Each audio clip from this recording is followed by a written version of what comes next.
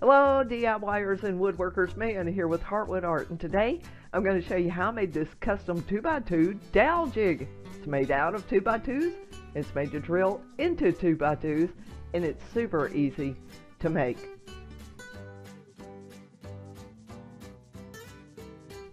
Hey, if you're enjoying great shop tips like this, be sure to come on over and visit me at heartwoodart.com for more and subscribe to this YouTube channel. Okay, let's dive in. I made this jig to do through dowel joinery on a shoe rack tower, as none of my other dowel jigs worked well on 2x2 lumber. And you can look above or below this video for the materials and tools list that you'll need for this project. Now for the wood, you can use almost anything for this project as long as you can make two of them that are 1.5 inches square and at least 3 inches long. So you could use a 2x2 or 2x4s. But if you want this custom dowel jig to last and stay true, seriously consider hardwood instead of softwood like pine or fir. Now I used a 3-inch piece of 2x2 oak that I got at my big box hardware store. Now it was expensive, like $10 for that 3-foot piece at Lowe's. It was already dead square with sharp edges and well sanded too, all of which made this project easier to make as accurately as possible. So on my miter saw, I cut off the factory edge on the end to ensure it was dead square. Then I used a combination square to accurately mark my wood for 3 inches and cut it.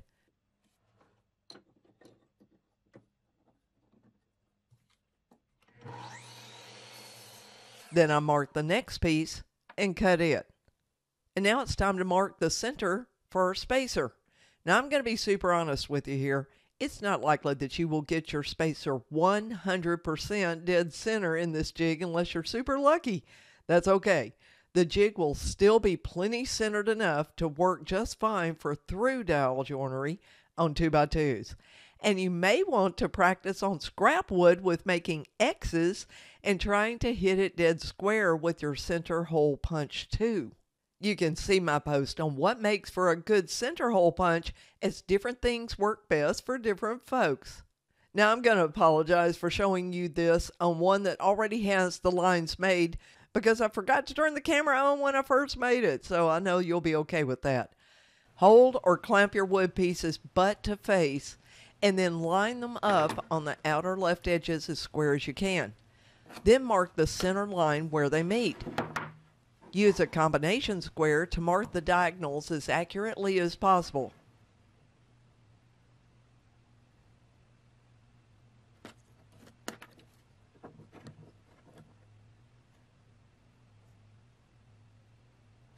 Then use a center punch to mark the intersection of those lines.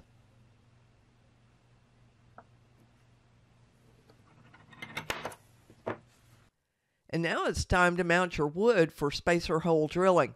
Now this part does require you to be as precise with your drilling as possible. I recommend using a drill press. If you don't have one, then hopefully you can have some other method to keep your drill perfectly perpendicular to the wood. Now I have this drill press, but I don't have a drill press vise. So here's the setup I eventually used to hold my wood.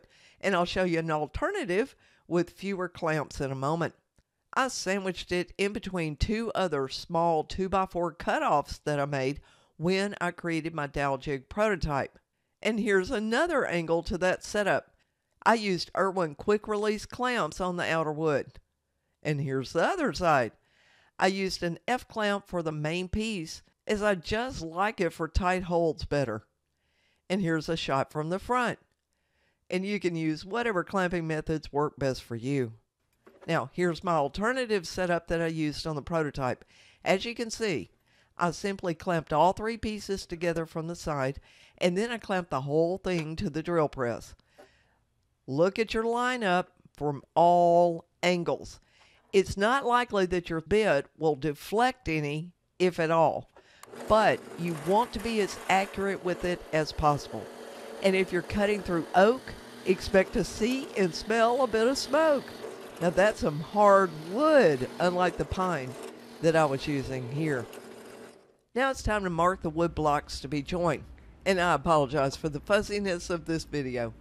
Place your block so that your spacer hole is on the right of the top block and line them up carefully. Now if you flipped it over, you may want to mark another center line. On the side opposite your spacer hole, use your center punch to mark 2 points to pre-drill for the screws that will hold the 2 blocks together. I place mine near the corners, just over 1/4 inch in. And you want them far enough apart to hold good, but not close enough to the edge to risk splitting it. Okay, now it's time to choose screws and a bit for your pilot holes. Now for this project, I used a number 8 by 2 1/2 wood screws. This is the right type of screw thread for hardwood. Construction screws are not the right thread type for hardwood. So be sure you match the screw thread type to the type of wood that you're using for this project. The size of the bit that you use for pre-drilling your screw holes will depend on what type of screw that you're using, and the type of screw will depend on the type of wood that you're using, as you need different threads for hardwood and softwood. So go see my post on how to choose the right bit for drilling pilot holes. Okay, let's drill those holes. Again, precision matters here. These screws are long and they need to go in straight. And I use the same sandwich setup at the drill press as I did before. But the one shown here was the simpler setup on my prototype. And when you're done with the holes, be sure to also countersink for the screw head type that you're using. Okay, we got the first block pre-drilled. Now you need to extend those pilot holes into the second block. I use quick release clamps to hold the blocks together and then secure them to the bench. Hand drilling like this is naturally going to make the holes in the front block a wee bit bigger, but that's okay as long as you don't hollow them out too much. Just drill as straight as you can and be super careful not to break that small bit. And I had to change my clamp configuration to pre-drill that second hole. Now as you can see, the holes have been started in that second block. Now here's a trick to ease putting screws into hardwood if you're using that. And my dad taught me this trick. When screwing into hardwood, you need a little something to lubricate it. I prefer candle wax to bar soap, but either will work. Just ensure that you get unscented candles so that they have no oils in them. Now candles are crazy cheap at the dollar store. They stay wrapped in their plastic for easy handling, and they don't flake off as much as some soaps. And you don't have to worry if they get a little wet. So scrape your screw across the candle to get some wax into the grooves. You don't need much, just so it's loaded. Then twist it smooth.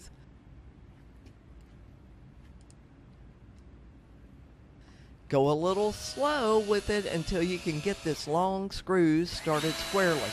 And just go a little into the second block. Don't tighten it all the way down yet.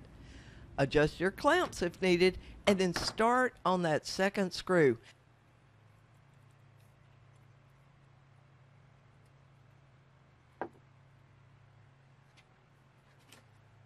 And drive it all the way in. Then drive the first screw all the way in. Doing it this way will keep the block square. Okay, now it's time to remove the seam in your seamless spacer. So don't let that description fool you. There is a seam. It's on the inside, and you'll need to clear it before you can insert it into your block. Now, this is important. I'll show you how I smooth the inside of the spacer, but you need to choose a way that you feel safe doing this part of the project. The spacer itself needs to be secured so that it can't move. And the speed of the drill needs to be slow with a firm grip so that it does not catch on the seam and harm your wrist or produce so much heat that it welds the bit to the spacer. Now here's how I secured the spacer. And you may want to add another flat board under this whole setup, like a scrap piece of plywood, so you don't drill into your bench top. I got a tight hold on it with a pair of large vice grips. Then I clamped the vice grips in 2 places to the corner of my bench. Now you'll be grinding metal on metal, so you need a lubricant to help the drill bit cut without causing so much friction, as that causes heat and can weld the 2 pieces of metal together. Use lightweight machine oil like 3-in-1 oil. Do not use WD-40 for this, it evaporates. And set the torque on your drill down between 6 and 10, whatever works for you. Now you want the drill to stop spinning if it gets bound, otherwise it could jerk and you could get hurt. Insert the bit and rotate the drill around just a little to spread some of the machine oil on the inside of the spacer. And you can see that I had to turn my torque up a bit so that the drill was still under my control, but so it had enough power to start shaving off the seam. Hold the drill as straight as you can and apply just a little bit of pressure. And let the bit do the work. Don't press hard into it. You'll feel when it shaves off the seam. And you can see that I forgot to put the piece of plywood underneath, and I left myself a nice memory on my bench. So check the clearance by hand to ensure your 3/8 bit can glide through the spacer. Now it's time to prepare the spacer to be inserted into the block. Now that spacer is as smooth as glass. You need to rough it up a little bit to give the epoxy something to bond with. I used an old piece of sandpaper to scuff it up, and I chose to go up and down, as that way the scratches would line up with the direction I would be inserting the spacer into the wood and not bind. Now for the epoxy, I used Gorilla Quick Set epoxy that sets up in 5 minutes. I used a piece of wax paper under this whole project. Then I squirted out my Quick Set epoxy into a corner of it. And then I remembered to put on my gloves.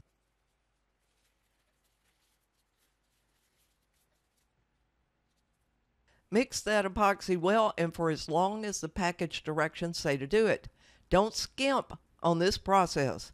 You need that spacer to bond with the wood block and take spinning drill bit pressure and not come loose.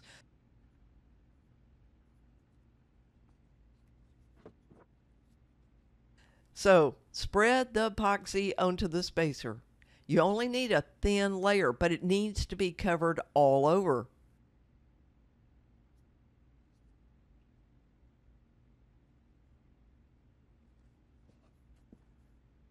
Now insert your spacer as squarely as you can, but it doesn't need to be perfect. Use your C-clamp or other press-fit tool to insert the spacer into the block hole. Now as you can see, my C-clamp has a metal end on the top, and that's the end I have next to the spacer where most of the epoxy is likely to leak out. If your tool has a plastic or rubber edge, you may need to take precautions to ensure the epoxy does not melt or stick to it.